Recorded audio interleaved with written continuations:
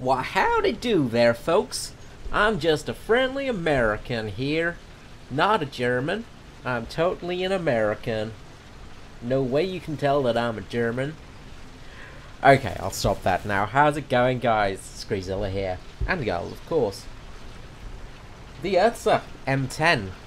The German, some say, war crime tank. An interesting vehicle. The Panther G model this is based off was converted to look like an M10 Wolverine tank destroyer. And from a distance, absolutely this thing does look like one. It's a very impressive Trojan horse. But how is it in-game? Well, we'll talk a bit about that in a moment. First, let's talk a little bit about the background. Now, this tank was used in Operation Grief. The brainchild of the Supreme Leader of Germany, and commanded by Otto Skorenzi. Operation Grief, meaning Operation Griffin, was part of an elaborate special operation during the Battle of the Bulge in the winter of 1944. Skorenzi had become one of the Supreme Leader's most trusted operatives, especially after he succeeded in rescuing Mussolini in the autumn of '43. The mission was to sneak a force of 250,000 soldiers behind enemy lines dressed as Allied forces, using Allied vehicles. The plan was to have 20 armoured cars, 100 jeeps, 40 motorcycles, 120 trucks, 15 tanks and 20 self-propelled guns.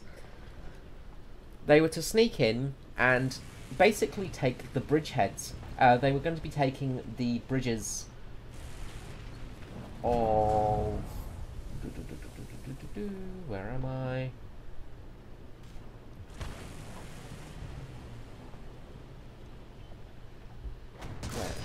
I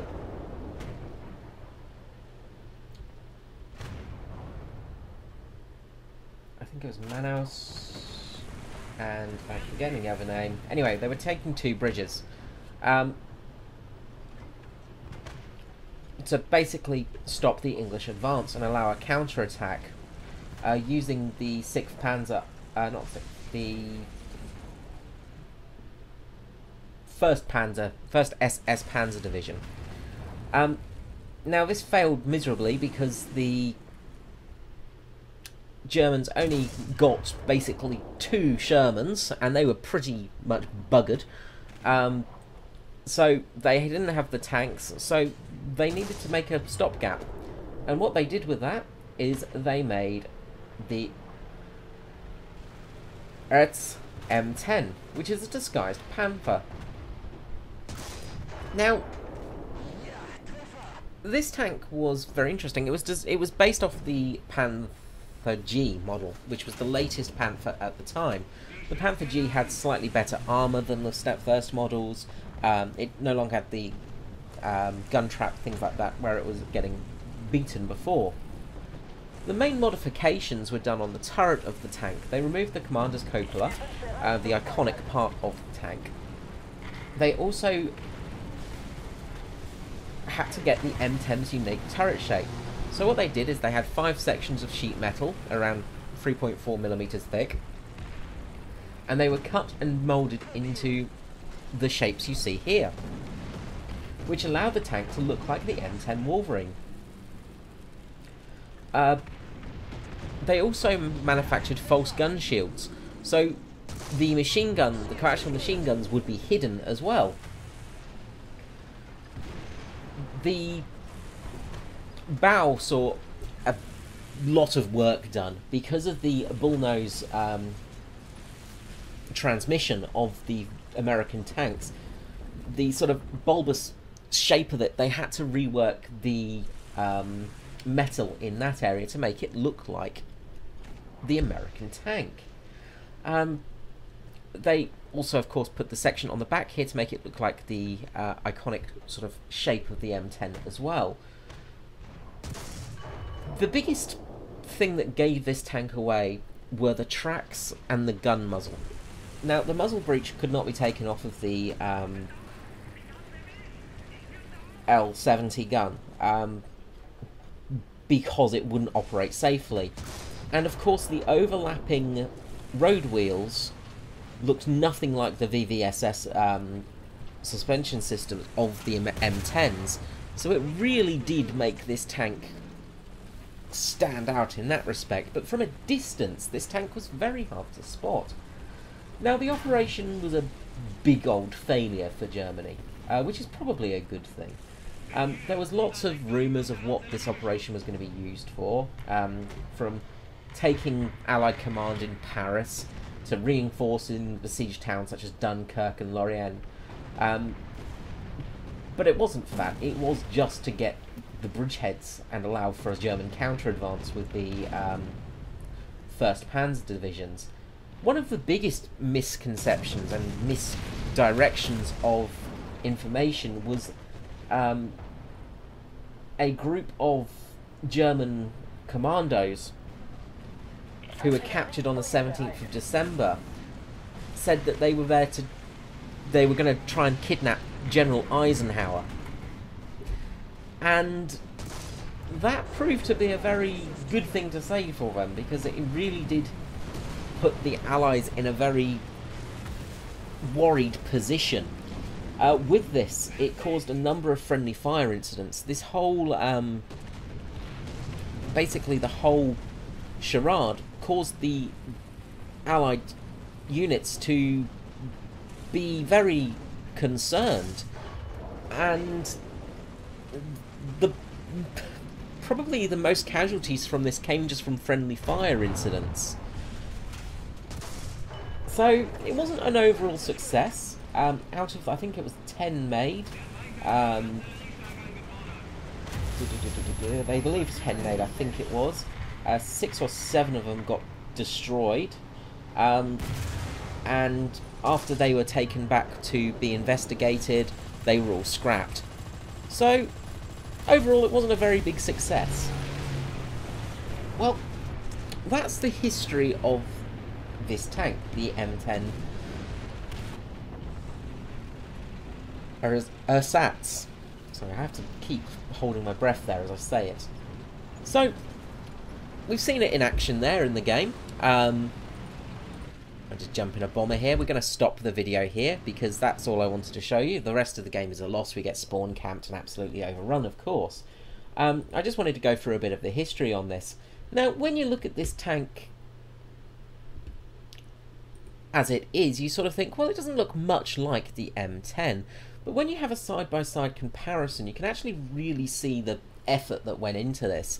One of the things that really stand out are things like the gun brace here. That's on the M10. If we just hop to the M10... Oh, wait, no, I have got it in my lineup here. Good. Jolly good. The M10 had a fixed brace here. So the Germans added that. So, you know, from the side, these look relatively similar from a distance, but it's mainly at the front that they look very similar. So this section here would be covered up by this metal plate, so you don't see this machine gun, of course. But from the front, you can sort of see they do look rather similar all in all, apart from the muzzle brake. And the 50 cal not being on top, that of course it is a big part that gives it away. So overall, it was a very interesting look and an interesting try. As I said, it was a rather big failure, but Allied specialists and the investigators surmised that had the tanks been deployed with a bit more care and cover, they would have been extremely effective and dealt considerable damage. Of course, it is all speculation, but if this had been used sparingly and used, not sort of sent in a heavy push for a last desperate attempt, it could have really caused some damage. In-game, it performs pretty well. It performs like a Panther. You do have some sort of additional spaced armour, and because this is the G model, technically, it has got slightly higher armour than the D, which you have standardly, which is your standard 5.7. Although it doesn't show the upped turret armour, because the G, as you can see, has slightly better turret armour. The hull armour is the same, of course, but the turret armour should technically be the same, so there should be the 110mm at the front, and yeah, so I don't know what's going on with that one. It's not much of a difference, but I guess it's because of this extra plate here. Maybe they did remove some of the mantlet just to effectively have it working better in that regard. But all in all, the tank really works well. If you've driven a Panther, you know how this goes. One of the big advantages of this tank is because it has a lower silhouette. It's harder to spot sometimes, so that really does help in its respect. You also do have some spaced armour. It's not really much extra spaced armour. You've got your 80mm plus an extra 3.5mm of armour. So you end up having 145, about 150mm of effective armour at the front. Having that little bit of extra spaced armour can help in some respects, of course, but it's not a huge difference maker. It's a rather neat looking tank, and it is a tank that all collectors will want, of course. It's something that is just unique and interesting. And I can see this being a real headache in sim battle. This is where this tank is going to shine, in sim mode, because at a distance, as I say, it looks like an American tank. It looks very similar to the M10. It even looks similar to the M18. You know, from a distance... Oh, wait, no, that's covered in all types of crap. Let's just see. You know, from a distance, it has that similar shaping. So, it's not identical, but it has got that slight shape of the M18. So, again, it may cause some problems in that respect, much like the Russian Panther causes in sim battles. Anyway, I do hope you've enjoyed this video. Please let me know in the comments below what you thought. As I said, just a bit of gameplay footage there. From what I've played with it, it's pretty fun. It is really just a Panther. It does have a little bit less of a weak spot, of course, because it doesn't have that cupola on the top. But all in all, it is a pretty neat little tank, and it's well worth getting. It's well worth putting in the effort to get. Okay, guys, until next time, this is Screezilla out. Bye-bye.